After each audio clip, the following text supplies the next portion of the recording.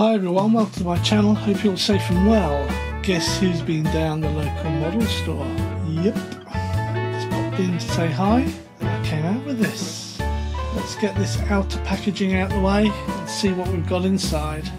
There it is, the EC1500 twin 1.5 metre. It's Horizon Hobby, ordered about 3.5 months ago, only just arrived here in the UK. Yeah, I'm excited about this one.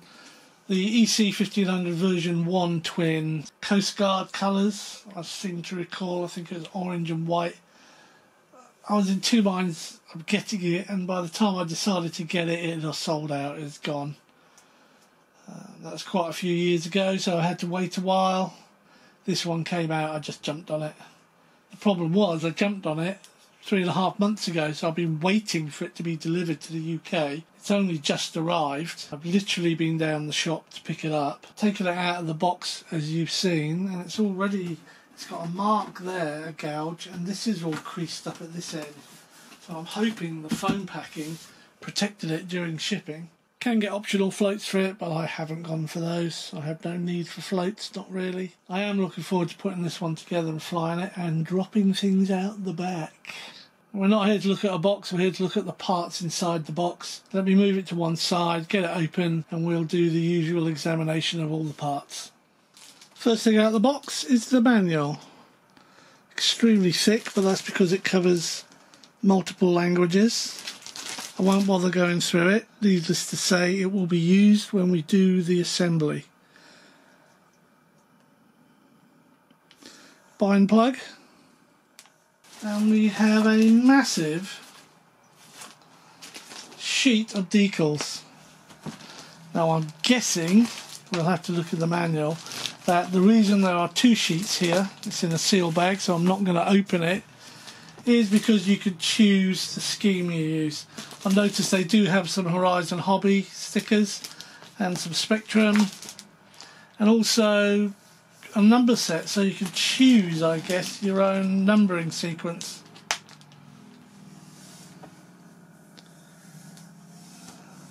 And if I am not mistaken, these aren't peel off stick on, these are peel off, lay over, rub down, then you peel the shiny gloss bit off and you're left with the actual decals on the aircraft without a big sticker. I don't know, we'll have to take a look when we do the assembly. That's nice. Then we have the spinners. Now the spinners come with a motor adapter. You've got a pair of them of course because you've got two motors. 5 bladed props go into these, and they're what I call the scimitar props. So they've got a shape of a scimitar sword. So obviously you have to attach the adapters, then the props, then the spinners. But they're quite nice. I'll just put those down here. Right, next up are two spars. We've got wow, it's solid. No, it's not. We've got a main spar, which isn't solid, but it's very, very thick. Let's see if I can show you that by keeping it in the packet. I don't know if you can see how thick that spar is. Inside here is a smaller spar. There's two spars. I might be showing my age here. Has anyone seen the film Krull? Because if you have, you will recognise that. I'll have to watch the movie again. But that's one of the props. Does it need balancing? Who knows? Am I going to have fun balancing it? No, I'm not. Here's the other prop. I don't think I'm going to have fun balancing these. I think they're going to be a nightmare. Something else about these props, they are very sharp on this edge here, which I guess is the trailing edge of each of the blades. And what happened to me trying to unbox the inner polystyrene packaging, I had it upside down. The whole packaging was upside down, so the prop dropped out. And as I flipped it up the other way, it got stuck and sticking out. And then as I started to pull the box, or the inner part along the box. I thought, this is stiff, why isn't it coming? And this was slicing through the cardboard of the nice pretty display box. I had to end up cutting the display box across so I could pull that out and remove one of these. But it's not damaged, it's all good. Little bag with a magnetically attached aerial. This goes on the cockpit of the aircraft and it's removable so you can stick a camera in it. I have to check the width because I want to make sure I can get one of my little Mobius cameras in the area it makes, although it doesn't look big enough. I'll have to take a look. Oh, and look at this. It looks like it comes with skis. I guess they're both for the mains, or the main gear. And then this one is for the nose gear. That's cool. That'd be good when I have snow. Just bits of plastic, but it's good to have little things like that included. I'll just put those over there as well. One tailplane, obviously low markings. This is the underside. Oh look, it looks like they just clip in. I didn't know that either. So they've got clips here. That's a place for the spar. Oh, that's interesting, isn't it? Wow. It's not a foam hinge. These have got fibre hinges. They're obviously glued in some way with CA normally, but you don't have to flex them because it's not a foam hinge. They've got 1, 2, 3, 4 fibre hinges. That's jolly good. So that's one. And we've got another one here with 1, 2, 3, 4 fibre hinges. There's no horns on this. Don't know how that's going to work. Here's the clip. So as you push it in, it's going to clip into place. So it doesn't look as though there's any screwing on this part. There's no screwing and no gluing. That is interesting. Here's the main wing. Now it's actually smaller than I thought for 1500, but that's, of course, it's got a big fat body, hasn't it?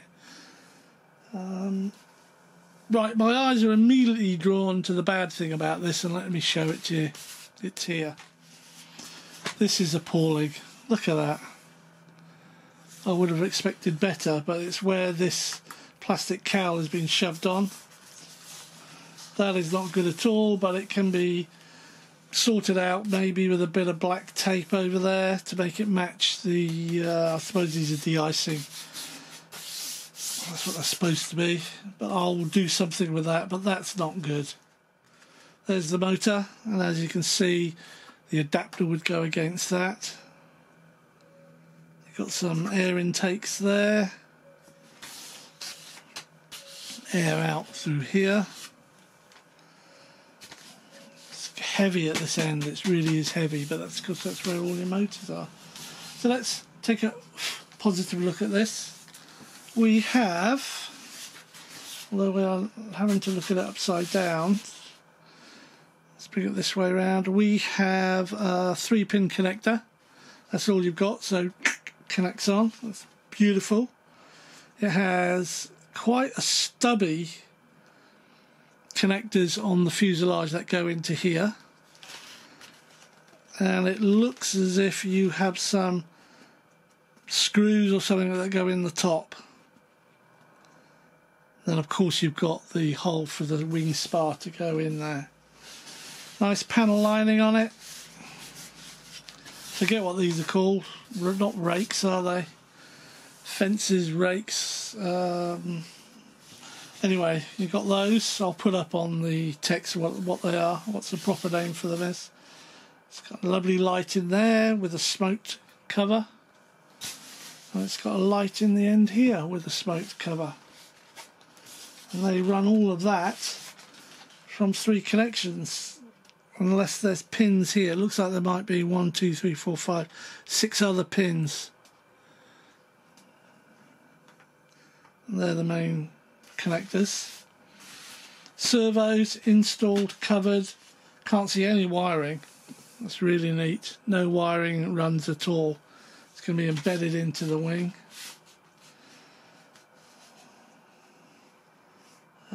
Ball links, metal servos. You can see it down there. I don't know if you can catch that. They're metal servos. Ball links, both ends are ball links, which is very nice. Horns already connected. These, I believe, as an example, you can either have a great big aileron, because this is connecting these, because this is a connection. I don't really want to do it, but as you move it, the whole lot moves. Or you can turn it around the other way, take that out and put it in here, so you end up with a great big flap. So it looks as though you have three moving surfaces, where in actual fact you either have a small flap, big aileron, or a big flap, smaller aileron. I do not know yet if you can have all that attached to make one big aileron and no flaps. I don't know. But it's very nice moulding. It's very pretty. Lovely and smooth. And again, if you noticed, it's got these, but they've got inbuilt hinging. No foam stuff in here. You can see the shape. You always look for that shape. And that tells me we've got possibly Fowlers. There are other names for them. So if I've got that wrong, I will add it to the as text. You get two of those. Now that's much better. Look at that. That's much better. That's a shame about that one, but never mind. Yeah, basically exactly the same. And it's already set up here, as I've said, for a big aileron rather than a big flap. Everything else is identical, except this is the better wing, because they didn't muck up this bit. So much for quality control. Then we have a beautiful fin and rudder. I still haven't worked out how those elevators work. Never mind. Here it is. Lovely big rudder. Again, beautiful moulding. It looks as though this is plug-in. So it plugs into the fuselage, and then there must be an attachment of some sort. It doesn't attach through there, so it attaches through the side. That's a shame, seeing that, but never mind. This side's clean, this side isn't. It's part of the moulding process. 5 of those CA fibre hinges. That's awesome. More ball links, both ends. It's really great, all connected up. Here we go. I'm going to have to put this down because there's no way I can show it to you like this. Look at this. That's a one-factor aircraft. Yeah, it's got a bit of a crease there. I think that's where the box took the damage. Let me put this down here, just so we can see this in all its glory. Look at that. Whoa. Yeah, so I'm going to have to zoom in on a lot of this. Let's start by looking here. We actually do have 1, 2, 3, 4, 5, 6, 7, 8, 9 pins on that. 9 pins. Here's the little stubby bits that I thought we'd screw into those, but if we are, it's plastic. So if we drop the wing down, unless the wing has got an embedded bolt, which it doesn't look as though it has, it's actually just screwing into plastic. So this wing would go here as an example.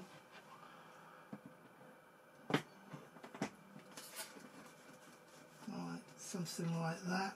Get those in, and then you put 2 screws through there. Wow. Oh, I see. isn't it? Okay, let me explain the elevators. So here we have a tail-plated elevator. This part and here, as you push this in, this embeds into that piece at the end here, and that piece moves, and they've got the same on either side, and because it moves, it's moving all of this. That's quite different. I like that. A shame about that crease here, but beggars can't be choosers, I suppose. Let's see if we can get this off. It's got little finger points here that we can get that off without any problems whatsoever. And this is the place where the magnet is for that little aerial, and if you don't want the aerial, you can put a camera there, and it's too small. I'll have to sort out some sort of mechanism to have a Mobius up here, but it's too small for my cameras.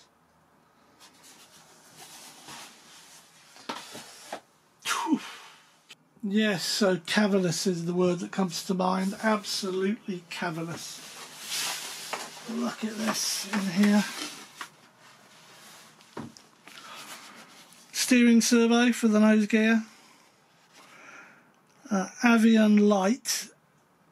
It's only a dual 40 amp speed controller with one of these SC1 connectors. Well, I've got an adapter for that because I don't use Smart Tech batteries. And this receiver in here, this is an AR8360T, so that's an 8-channel receiver, I think, and it's using 6 channels at the moment. But T is telemetry. Big bay for the battery. Now some people use dual batteries, so they might have, say, two 2200s, 4S's, and they put them in parallel. But anyway, you strap 2 batteries in there, and you have an adapter going from each battery into a single connector, and then you connect that into this. So the speed controller is 3S to 4S LiPo. But that's really cavernous. Foam wheels, but that's for the weight. These make a dreadful noise, so I intend to undo them, which you can because you've got these little grommets. Pull the axles out and put some silicone grease in there. I can't show you this, but this is the hatch that comes down, and you can drop your cargo out of it. I tend to use strips of ribbon with a 5-gram sticky bit of iron on the end. Get to a good height, drop the bay, pitch up a little bit, they all slide out, and the weight lets them drop down quite fast, but because you're at altitude they don't drift anyway because of the weight's bringing them down, and they should all land on the flying field. This is good. This is a real air vent, so obviously it's taking air in at the front and it's pushing it out here. That's quite good. A little LED light at the back by the look of it, and these are the bits that move. So somewhere in there is a servo, I should think, or a push rod. There's a connector for the rudder. It's a push rod, look, it comes all the way through here to those. Wow.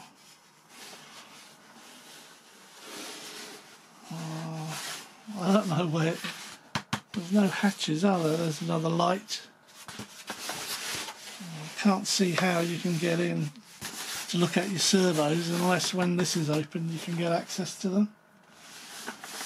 This is for your nose gear. It plugs into there and you screw it in, and I'll show you that in a minute. Well, that wasn't very good, was it? I've taken that off and it's pulled the magnet out with it. See there? Easy fix, but still. It's QC7. No, it's not. This is QC6. That'll come off like that. Just a strip magnet. Glue it back in. That'll be fine. We'll see. We'll see. That's good. That's good. So that just holds on with a tongue and groove, and then 2 magnets. That's great. Look at that. Those wheels are quite small, but it should be okay.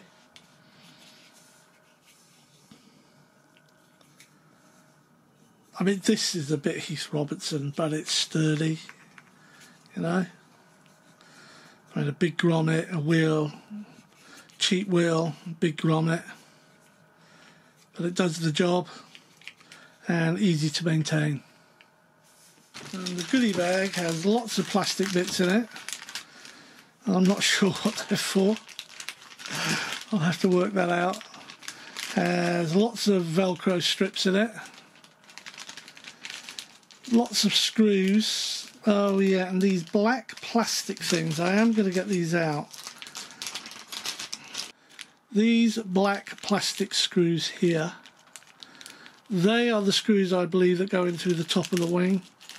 And they are just that. They're bits of plastic. They're very flimsy. I'm going to measure them up and replace them with proper metal screws. I've seen some videos where people have real issues taking the wings on and off, or getting the wings on in the first place. There's lots of screws in there that I wasn't expecting, considering that the wings are clip-on, the tails are clip-on.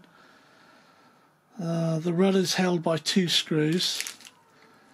But I've got 1, 2, 3, 4, 5, 6, 7, 8. There's quite a few in there. We'll have to see what they're all for, because at the moment I can't figure it out. Yeah, and that's it. It is a big beast. We're going to have lots of fun putting decals on it. The assembly shouldn't take long at all, given that it is just push in, clip on, and then add a few screws. I'm relatively happy. I'm very pleased with it. I'm not pleased with this crease, and I'm not pleased with the motor cowling on one of the wings. But it's minor things. The wait was so long, there's no way I'm going to take it back and say, hey, this isn't right, it's not perfect. It won't be perfect. It won't be perfect when I finish building it. Assembling it, sorry. So thanks for watching, stay safe, stay well. I look forward to you joining me on another video soon. Cheers.